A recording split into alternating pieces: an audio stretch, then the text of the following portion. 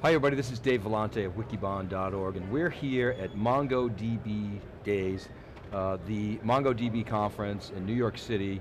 The main host, of course, is TenGen, who is building an ecosystem around MongoDB, the popular open source NoSQL database, running a lot of big data apps. We're going to be talking about that today. I'm here with my co-host, Jeff Kelly. Again, in the Big Apple, New York has surpassed Boston, as many of you know, as the #2 venture-backed region in the United States, and there's a lot of action here.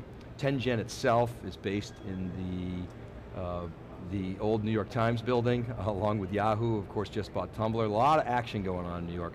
So Jeff, give us the quick lowdown on Mongo, what you're seeing out there in the marketplace, and then we'll set up the day.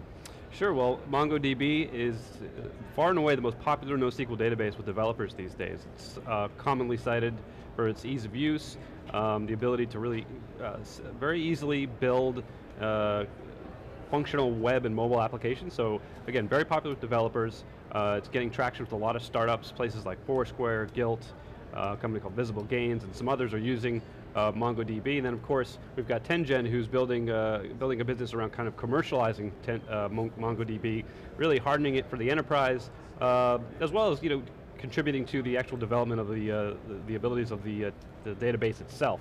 So that's kind of the foundation here of where we're starting today, and of course TenGen is looking to move deeper into the enterprise. They've made some moves in the financial services sector recently with companies like MetLife, new customers. They've created a financial services advisory group that's really going to focus on how NoSQL technology can be applied in the financial services sector. So TenGen getting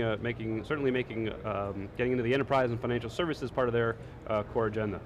So, like O'Reilly Velocity, where we were this week, a lot of developers here, a lot of guys in t-shirts. I joked, that they know what this is.